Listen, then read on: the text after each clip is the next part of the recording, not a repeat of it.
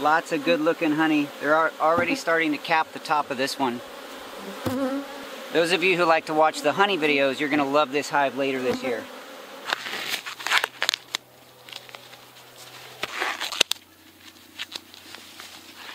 Hi, welcome to the Daddykirbs Farm. Today we're going to do some more beekeeping. We're going to get into these hives and see if we can split them.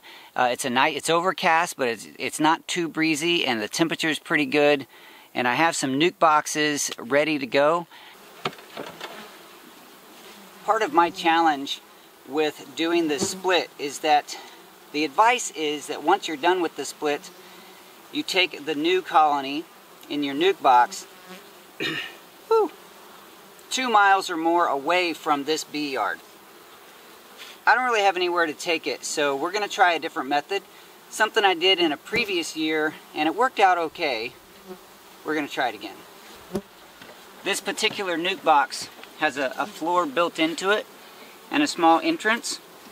So we're going to face that entrance to... I just changed my mind. We're going to face it over to this side. But we are going to face it toward the hive.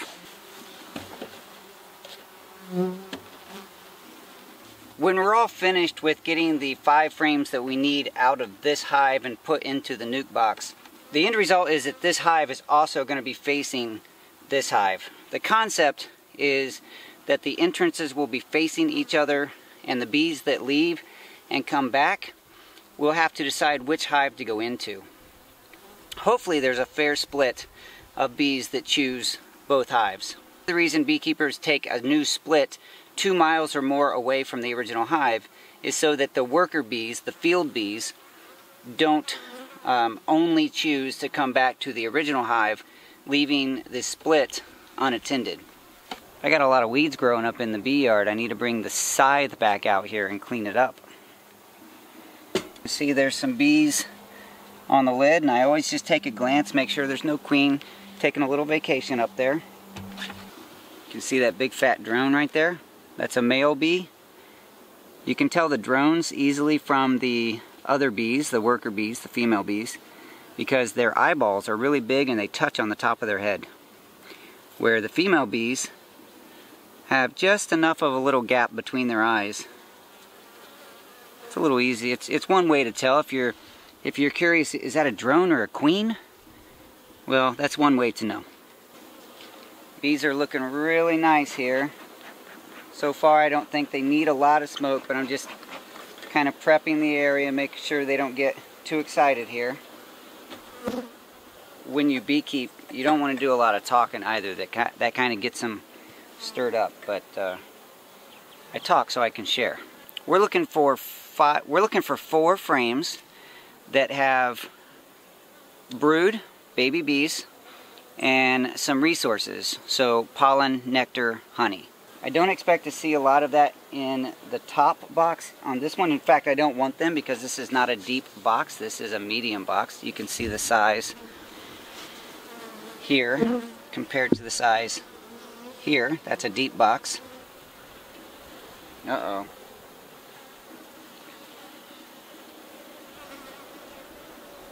We got some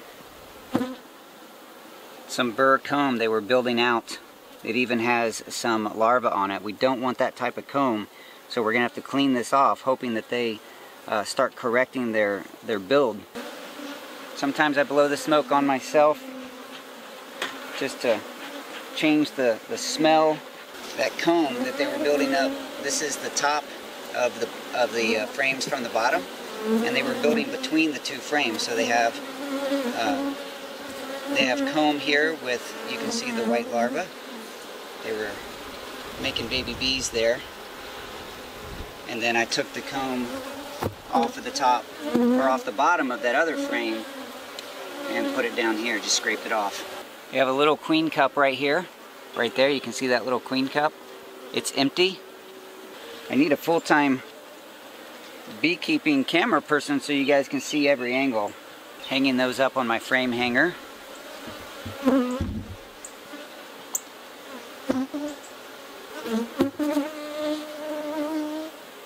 You can see again they had a lot of that comb. They're building a lot of brood nest in between the frames. So again, we want to clean that up. We want to try to correct that. They have a lot of brood nest up in the top box there.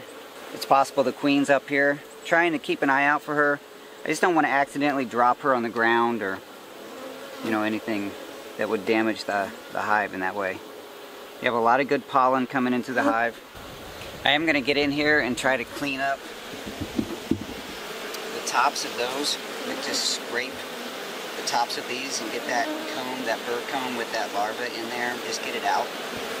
I would feel better about not destroying bee larvae, but when they put it between the frames, there's not a lot you can do about it, except for just never get into your hive. Oh, found the queen. So now that I know the queen is in this top box, I don't know if I can get a good view of her. You can see her, she's running right down that left side, or right side.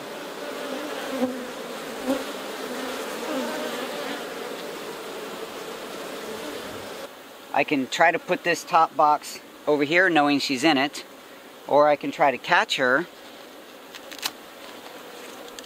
in a queen cage. That way I know that she's safe. I'm going to try that. See if I can find her again.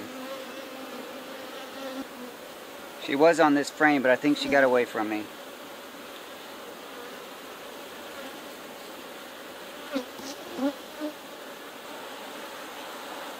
See, here's some more wonky comb that we need to clean up. We don't want that comb going that direction, so we're just going to scrape that out. Some on the other side too. Now the comb that they have that's going nicely, I just left that and took out the stuff that was sticking out the wrong direction. Alright, my guess is that that queen moved on down into the lower box because she moved across the frames. And then I didn't see her anymore, so I think she went down. We have a little queen cup right here that is empty. I'm just going to scrape that off.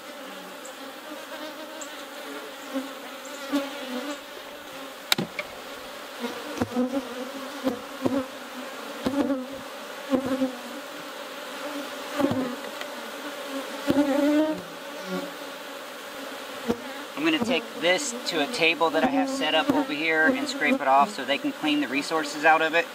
And at some point I'll come back and collect that wax.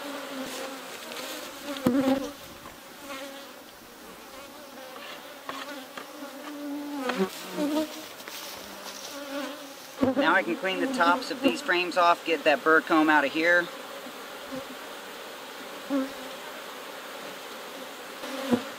And now that I'm down into the deep boxes, I'll be looking for those frames that are a good resource for the split.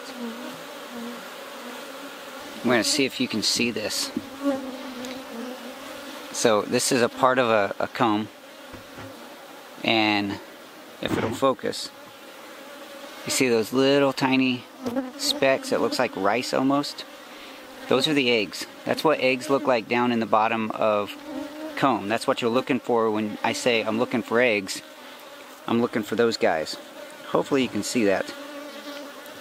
Otherwise you get larvae that looks like this, like the gooey yellow or white, and then eggs that look like that.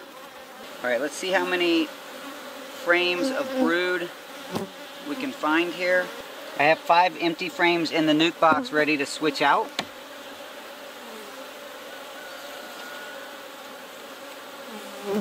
And this is a good frame of comb on one side, empty on the other, so I could put that one in there just as something for them to build onto and expand on.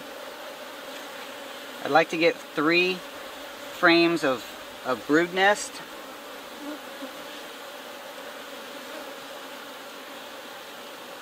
This has a lot of nectar and pollen, so that is a good frame of resources. When you have 2 deep frames, let me just check, make sure. I don't think the queen is over here, but you never know. When you have 2 deep boxes,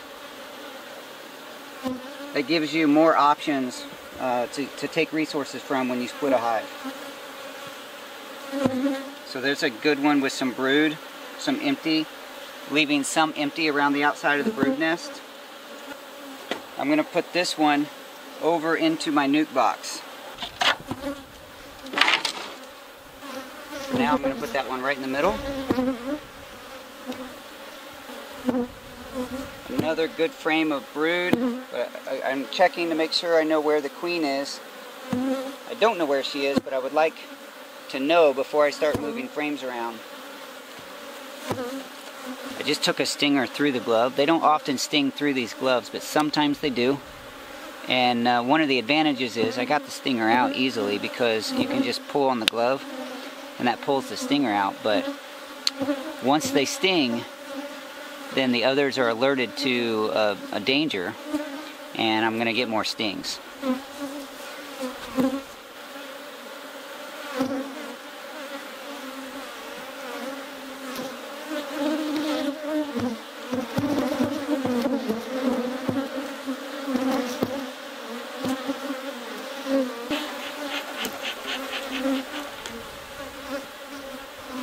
So far I found 4 really nice frames of brood in this middle box. I put 2 down in here and I'm leaving 2. I still have several frames to go to check out. There's a 3rd one I'm going to go ahead and move over. So that's 3 frames of brood. Now I need to put 2 frames of resources in there.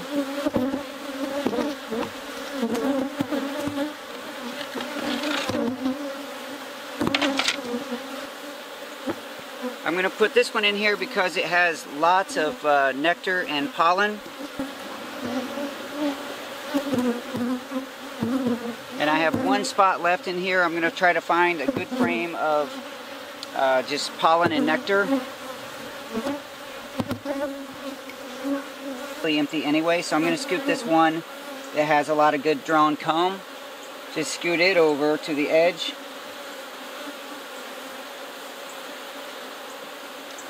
And insert an empty one.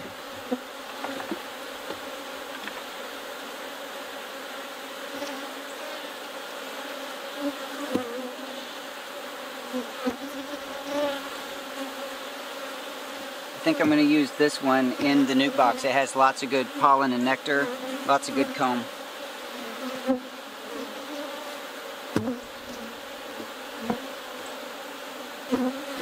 So now I get to put this one back together. The 2 frames here are full of brood nest. I'm going to slide those to the middle. I'm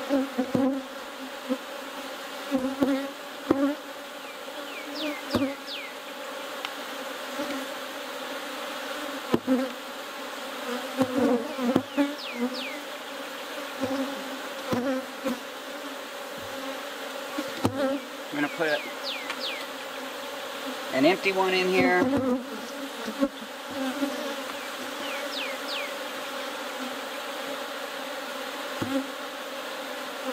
One that's more full, that has a little more resources on it.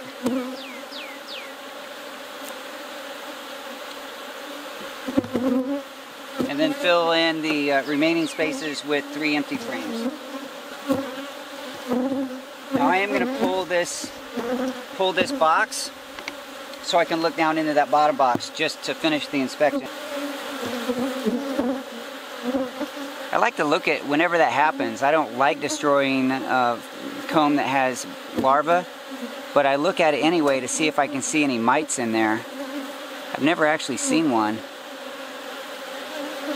I don't want to see them, but you know, I kind of want to know what they look like in there. By pictures online, I've seen them.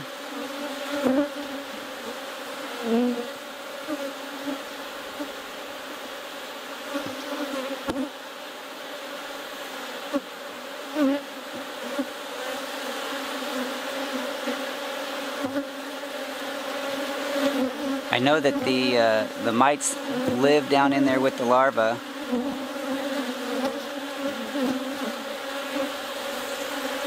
I don't see any. Actually, you know what? I'm not going to pull any more frames. I'm going to leave this one alone. I'm going to put it back together. I got what I needed out of it for this purpose. I'm going to turn this around so the entrances are facing each other.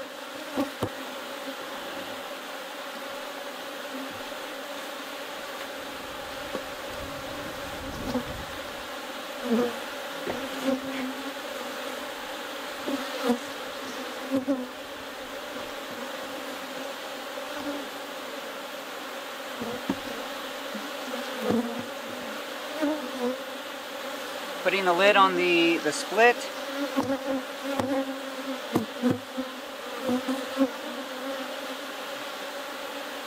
And then putting this hive back together.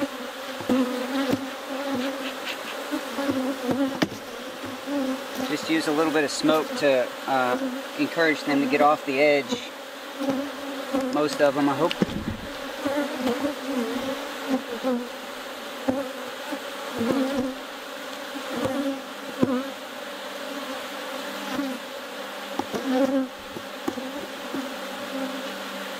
These bees are very unhappy right now. Now, this was less than ideal as far as the temperament of the bees. I squashed a few in the process, and that gets them riled up. And whenever I take a sting, like I said, that encourages more of that pheromone, that defense pheromone, and then they just get more upset. But what we ended up with is the main hive turned sideways toward the split. The goal is, and hopefully it works, that when the bees come in from the field, they'll go in between here. It's not going to be oriented the same way it was, so they have to make a decision, find that new entrance. Some of them will go to the left, some will go to the right, and hopefully both of those will end up successful. And I have to make a decision now as beekeeper in an apiary where the bees are stirred up. Do I stoke my smoker and go for hive 2, or do I call it a day? I might turn around and check out hive 3 because that's the hive that hasn't been inspected in a while.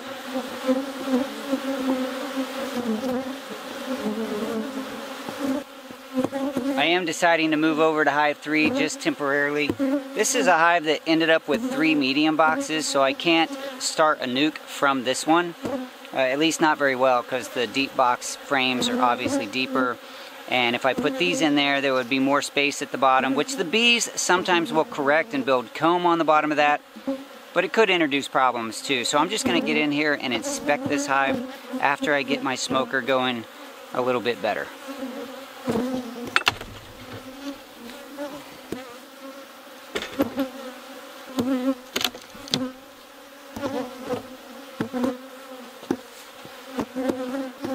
Now I can tell by looking right now, this top box, without digging in too much, in this top box, a lot of nicely drawn comb, but no resources really to speak of. Not a lot of bees hanging out in the top. The bottom box looks nice. So far there's a lot of good looking bees on top. Beautiful. Good looking comb, there's just nothing on that outside.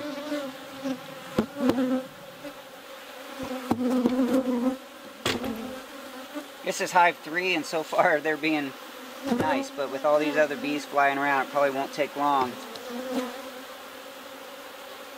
before they change their mind. And here's a nice example of lots of nectar. Look at all that nectar in there. That's the shiny liquid you see in the bottom. A little bit of brood in this one on both sides. We have lots of pollen in this one on one side, and lots of, or not lots, but a little bit of good brood.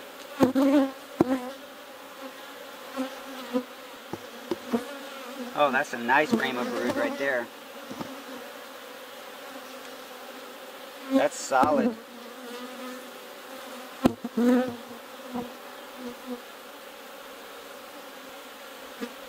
Beautiful.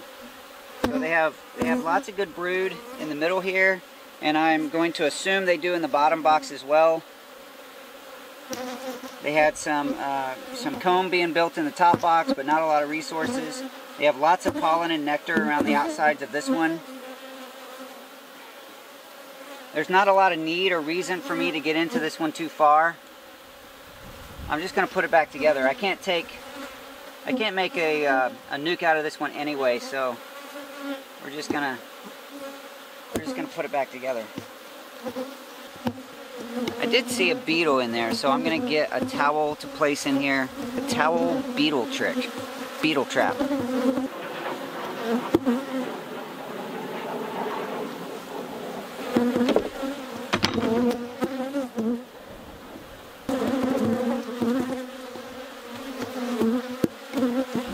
All right, hive 2.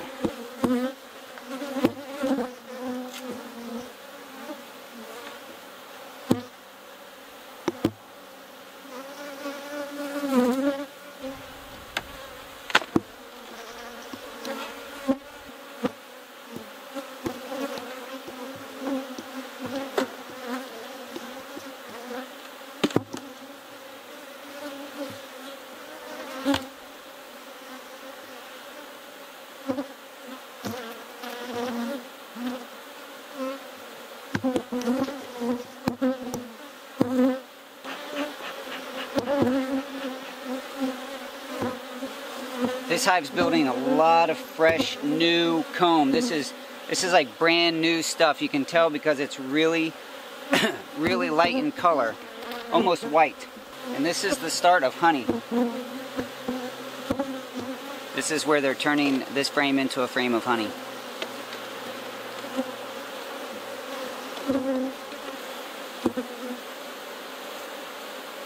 Lots of good looking honey. They're already starting to cap the top of this one. Those of you who like to watch the honey videos, you're going to love this hive later this year.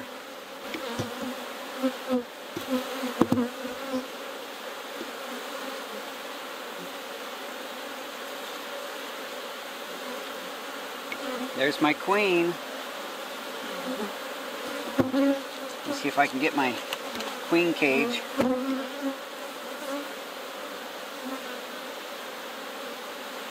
Got her. So now I know where she is and I don't have to worry about her. I'm going to put her on top of the hive just so they can know she's there and interact, but now I don't have to worry about where she is. This is a bunch of drone brood up here. Drone brood meaning male bee brood. Bigger cells, bigger bees, and it's right in the top of the honey box. Building nice honey on one side of this, mostly empty on the other side, right up to the top of the honey box. They do have a little bit of brood on the bottom of this one. Lots of honey being made. This is wonderful. So they're making again some comb that's in the wrong position. It's going the wrong way. So I'm going to try to clean that up.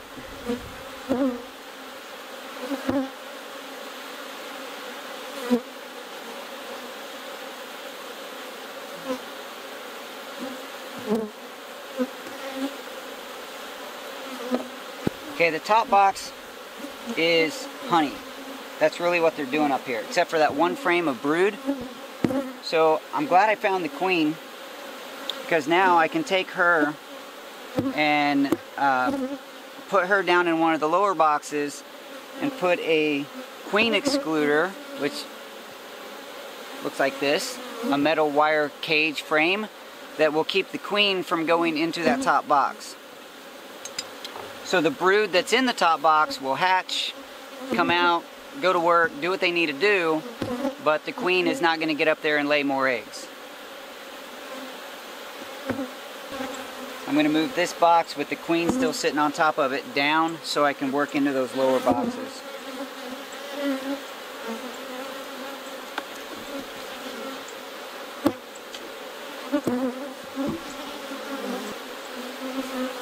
Cleaning some of that comb again off of the tops.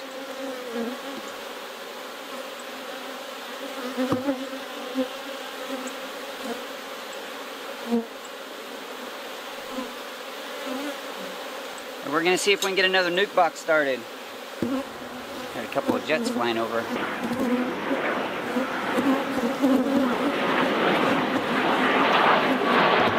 can see this nuke box doesn't have a bottom, because like a regular hive, it's got a bottom board.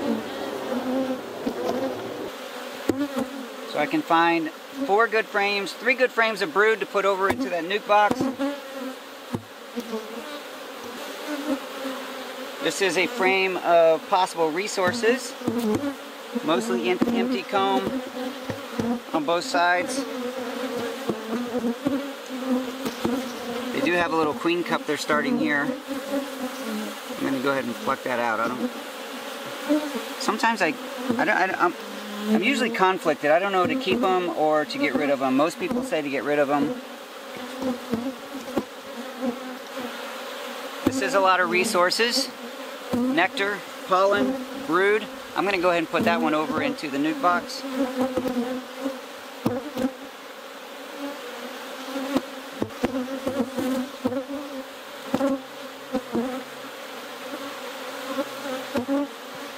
Same thing, nectar, pollen, and brood, lots of brood.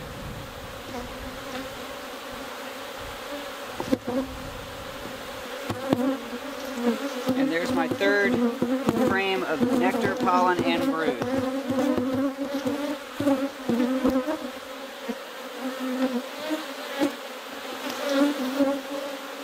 There's a good one. Lots of resources in that one.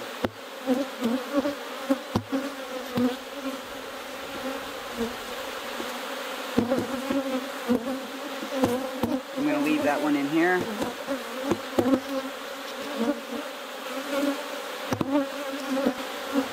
Well, I have a lot of brood. This hive has a lot of brood. This one's going to start blowing up. It already has a lot of bees. So I'm going to put some empty frames in here. That's going to help.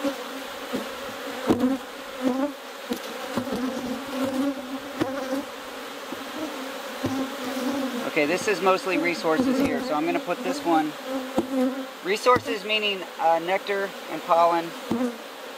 Not so much brood. Alright, that's 5 frames. I'm going to get this one put back together, keeping these 3 that have the brood toward the middle of the nest, the middle of the box. I have no reason to get down into the bottom of this hive. I'm going to try to wrap this up because I've already spent too much time out here today.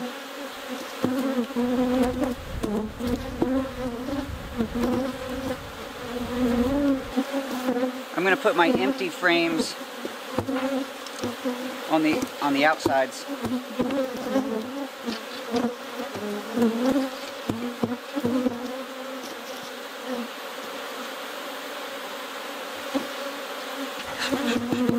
I'm glad they're not finding an opening in my suit because now this hive is getting a little upset, and I don't blame them.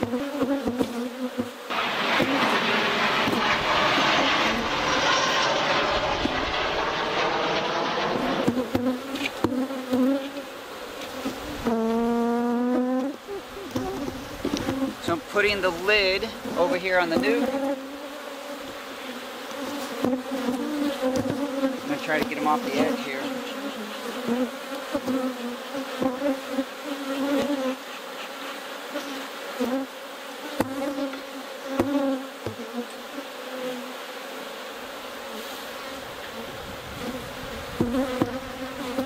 Remember I had the queen trapped here in a little clippy queen cage. So I'm going to let her go down in here.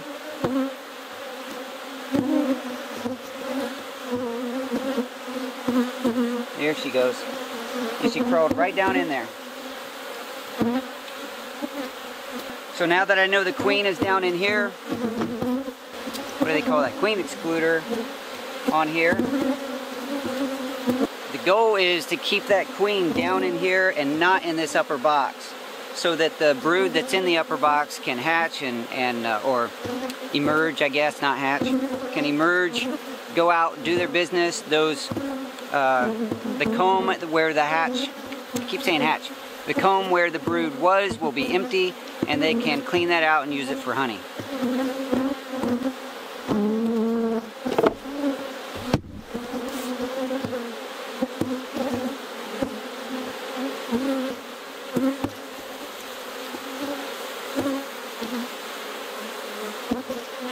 It's like the worst thing, brushing them. They hate it. But they're not responding really well to the smoke, and I don't want to blow it straight on them. There they did. There they did. Alright. Lid or inner cover.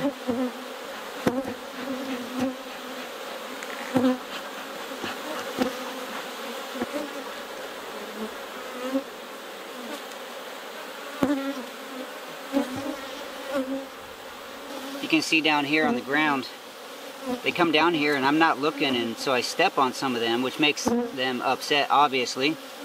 But one of the risks to me is that they get sometimes up under my pant leg. One of the reasons I like these pants because they hug kind of tight on my boots. But I have had them where they come up my pant leg, get up in here and start stinging me on the thigh. You probably already noticed that I forgot something. What I forgot was to turn that hive around before I built it back up. So now I got to try to twist it and face that entrance the other direction so I can put that nuke box in there and have them facing each other.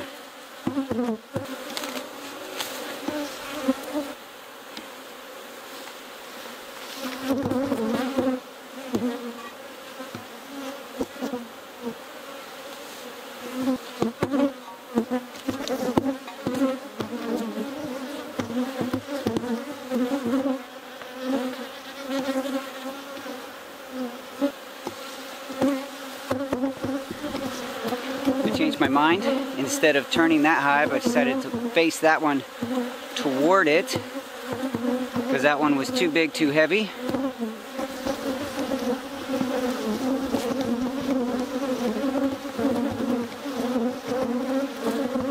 Getting this one hopefully level. The bees coming in will know that there's bee resources in both, and there's a lot of brood in here, so hopefully there'll be some worker bees that want to go in and take care of that. I need to get with my local beekeeper queen provider. Hopefully they have queens left and I can put new queens in these new boxes, or they're going to make their own, which is not always bad, but it can be bad because sometimes that creates a very hot or aggressive hive.